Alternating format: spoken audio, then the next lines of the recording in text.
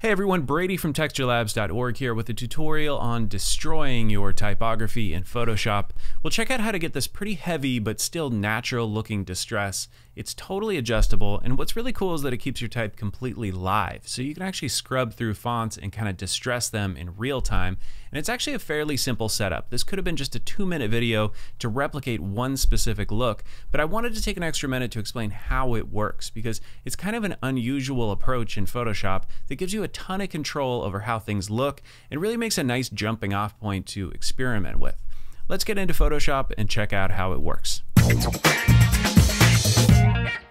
Alright, well I've got a piece of type here ready to destroy, and I put it over kind of a random background so we can see how this works with transparency. And to get started, I'm actually going to quickly create a pattern, and I'm going to do that in a new document. I think this will be a really useful pattern to have in your toolkit in general. I'm going to make this document a very specific size, 1024 by 1024 pixels. Everything else here is pretty much at its default. I'll hit create, then I'm going to hit D to set my colors to default black and white and use the render clouds filter. So any of the more technically minded people out there will have noticed that this document size 1024 by 1024 is a power of 2. And when you use the render clouds filter on a canvas that's one of these magic number sizes, it'll create this cloudy noise in a way that is actually seamless. Meaning if I go to edit, define pattern, now I have a seamless clouds pattern I can use at any time. Alright, we're going to use that pattern later. Let's get back to the main document, and this is another one of those effects that really crush the values and can start to show some aliasing or kind of those pixelated crunchy edges at a lower resolution. So I'm going to be working at a fairly high resolution, 3840 by 2160. And to get started, even though this type is yellow, I'm going to want to make it white. The way this effect works is that first we destroy the shapes and then add the color in. Then I'm going to double click on the text layer to open up the layer styles panel, and I'm going to apply 2 effects. The first thing I'll use is the inner glow effect, but I'm actually going to invert some of these values. I'm going to change the color from white to black, the blend mode from screen to multiply, and I'm going to switch this source option from edge to center. I'll bring up the size a little bit, maybe to 35 pixels, and I'm just looking for kind of a soft shadow in the middle of the letters. Ultimately, the way this effect is going to work is that the darker any of these areas are, the more prone they will be to get distressed and kind of worn away to be transparent. That'll probably make a little bit more sense in a minute.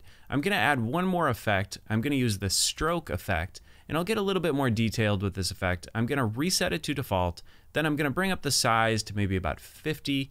I'll change the position to center, then the fill type I'm going to switch to gradient, and in the gradient style I'm going to set it to shape burst.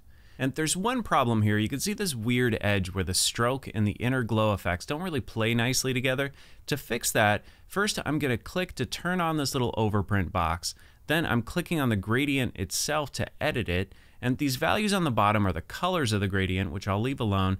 These boxes on the top are the opacity of the different areas of the gradient. What I'm going to do is slide the bottom one up to the 50% mark, then I'm going to click on the top one, change that to 0% opacity, and drag it down to about the 65% mark. So you can see that kind of blended those 2 effects together. It made the gradient stroke get transparent as it moved toward the white areas or kind of toward the center. Alright, that's it for the effects. I'm going to hit OK. Next, I need to create one layer on top of this text and one layer below it. The one below it just needs to be solid black, so to keep it simple, I can go into the menu down here and just create a solid color layer. I'll make that black. Then the layer on top is what's going to drive this whole effect, so I'm going to take just an extra second here to illustrate how it works. Take a look at what happens if I put a threshold adjustment layer up here. Kind of interesting that you actually end up right back where you started. And if I drag the threshold up or down, it basically picks up more of that stroke effect and pushes the edges out, or in the other direction pushes the edges in and starts to pick up on those inner shadows. Alright, then check this out. Instead of a threshold adjustment, I'm going to create a new layer and fill this with 50% gray.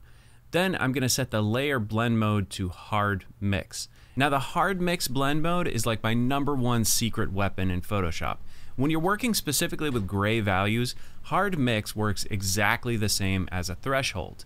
And if I make the gray lighter or darker, it's exactly the same thing as using that slider on the threshold. So why is that useful?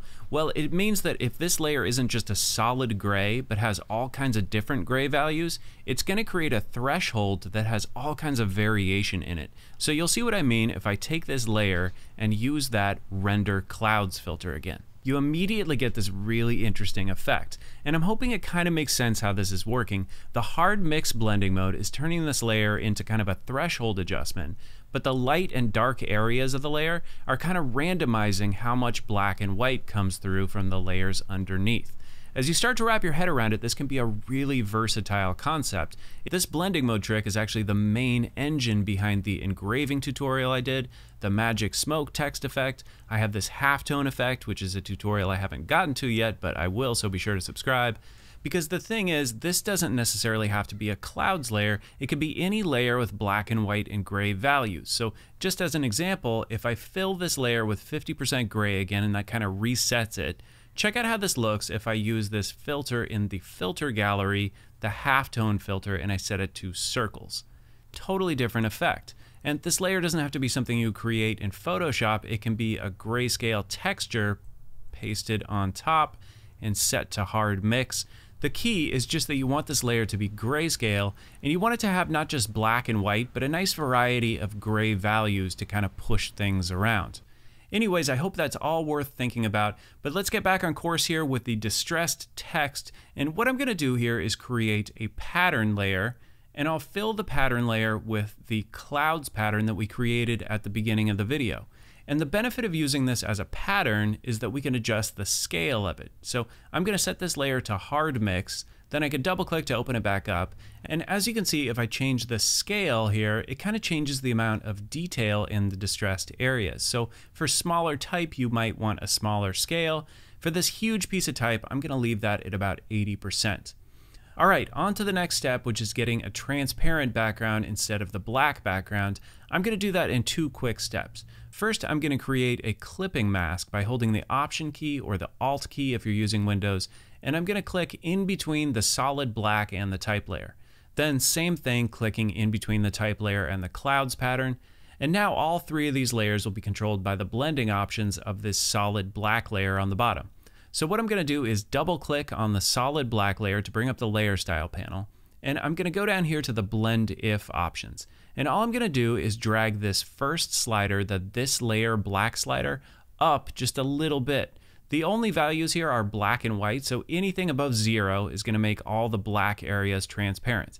All right, additionally, what I can do is use the layer mask of this solid black layer to add some distress the old-fashioned way, just by adding a little bit of texture into the layer mask. So I'm going to open up kind of a light grunge texture. This is a brand new texture from the Texturelabs.org site where everything is free. I'm going to select all and copy this. Then to get it into the layer mask, I'm going to hold the Option or the Alt key and click on the mask thumbnail. Then I can paste that texture in, and I'm actually going to invert that so I just get a few darker details. All right, I'll click back out of mask view mode, but maybe I'm going to select that mask again and use a levels adjustment and just kind of crush the blacks and make the mask a little bit more dramatic. All right, well, the final piece of the puzzle to bring some color back into this, there are probably a few ways to go about this, but I think the easiest is just to hold Shift and select these 3 layers and drag them into a group folder. And that kind of flattens them into a single object.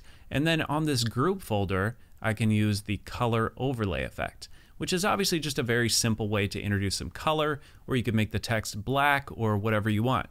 All right, so as heavily distressed as this type is now, it's actually still completely live. So you don't have to imagine what a font or a piece of type would look like if you distress it. You can just kind of experiment with things in real time. Of course, you can always double click on the stroke effect and adjust how crazy you want the edges, or adjust that inner glow effect, and that'll determine how destroyed kind of the inside of the shapes are. Well, I've still got this nice grunge texture in my clipboard. I'm gonna paste that on top and set it to screen mode just because I like this texture. And that wraps it up. All right, well, I hope you guys have enjoyed this tutorial. If so, please do hit the like button and be sure to check out the channel for more content. Thank you to the Texturelabs.org Patreon supporters, and thank you for watching. I will see you next time.